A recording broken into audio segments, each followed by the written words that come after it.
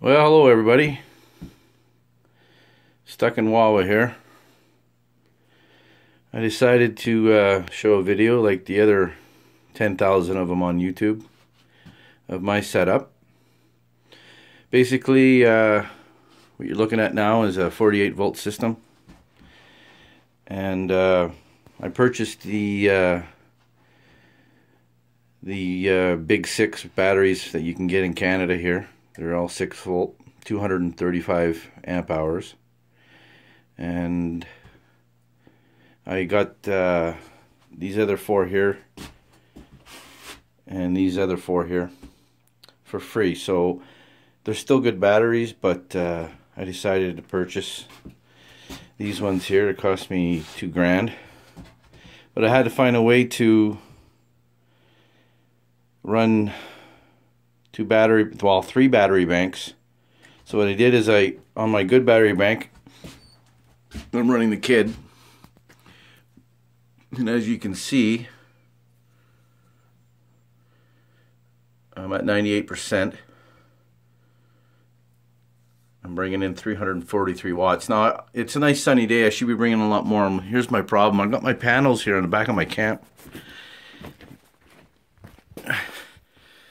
and they're not set up right. They're too low. I got to get them up.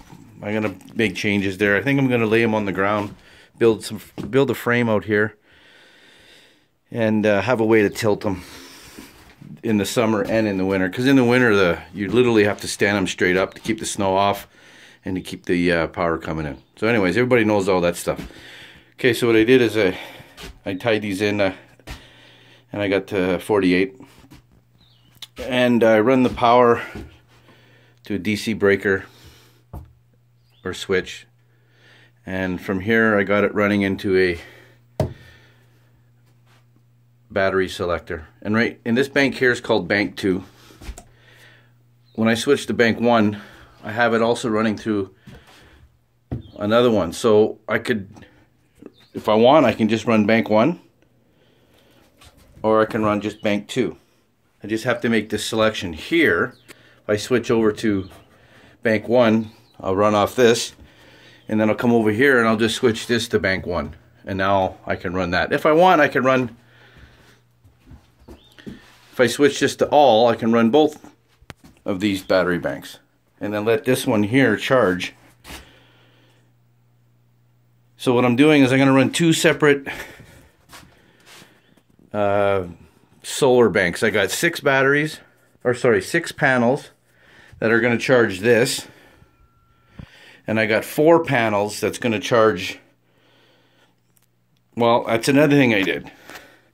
I have it here right now on another one of these. So right now if I click the 1, this is bank 1,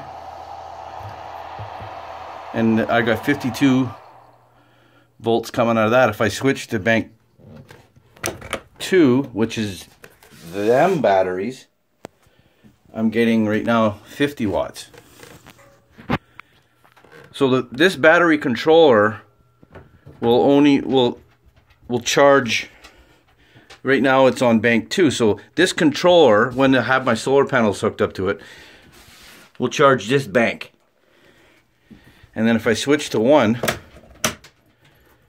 right, my charge controller will charge this bank. And I wanted to keep them separate. Now, because they're different, right? This is a small these are only 75 amp hours, and I believe these ones are 225. So I want to keep that separate. I had to do this in order to run the 3 banks. It's the only way I could figure out how to do it. And it, you know, in theory it should work fine. So anyways, I got DC connects for, this is for bank 2. This one's for bank 1. So basically, if I want to run this bank right here, I'll switch to 1. I'll take this off and put it to 1. And then over here, I'll switch this to 1. Make sense? Yeah, I guess so. To me it does.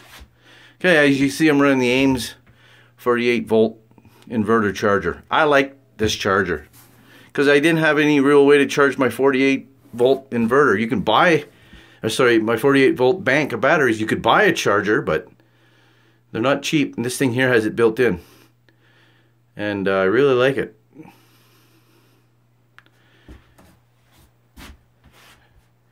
And you can't go wrong with the kid.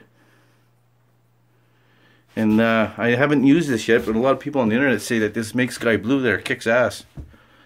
So, and it's much cheaper. So there it is. How you run 3 battery banks. Have a nice day, everybody.